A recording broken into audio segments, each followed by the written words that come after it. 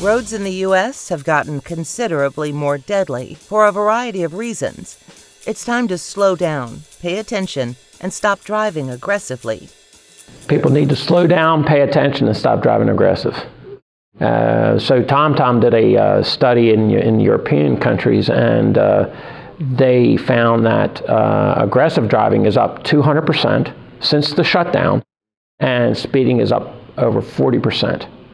So there's some of the issue, but there are a number of other issues. So in 2021, the numbers are finally out, and we found that there are going to be over 46,000 people lost their lives just in the U.S. And we haven't seen numbers like that in a long, long, long time. It's 90% higher than what it was in 2019. This is during the time when people were not driving as much, and at a point when the vehicles have the advanced driver assistance systems, which is supposed to keep you from crashing. That actually might be a contributing factor, and sounds contrary, but it isn't. People are too dependent on their 8S. They're too dependent. Well, if I have lane departure, it will correct me. If I have automatic brake assist, I really don't have to pay attention. And then when I see commercials where people are doing this, as they're driving down the road and they're all looking at each other and laughing and not touching the wheel because it has this auto drive feature, that worries me. People are too dependent on it. We're not there yet. I wish we were totally autonomous, and that would mean that thousands of people don't die every year. I would go get another job, but we're not there yet, and the numbers are proving that out. That's one thing.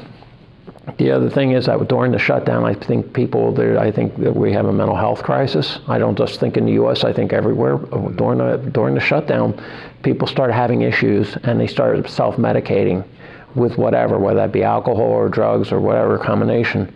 And now they're addicted and they're driving. So I think that's an issue. I think you'll find, once we look at the numbers for 2021, I think you'll find that a lot of it involves impairment. And then also, and I don't care which way you fall down, whether you think marijuana should be legalized or not, but with the legalization and really just the acceptance of marijuana use more and more in the U.S., there are 17 states now that have legalized marijuana. And every state that has legalized recreational marijuana, the studies have shown that the fatality rates will just go right up as a result of marijuana impairment. So the marijuana impairment fatalities have, I think in Colorado, it's up 154%. Who didn't see that coming? Mm-hmm. But I think there's a tax revenue, and it's going to sweep across the country. Everybody's going to get it. That's an issue. Also, I think people became addicted to using their electronics because that was their only point of contact when they were shut down with the COVID shutdown. Mm-hmm. And that is an addiction as well. And now they're not getting off their phones. They're texting, tweeting, emailing.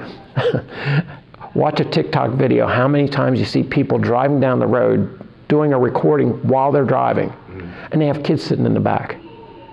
It's child abuse. I mean, come on. But that's happening, Ted, and it's scary to me. People are using their electronics even more, and it's just scary. Also, during the shutdown, when there wasn't as much traffic, people began to speed.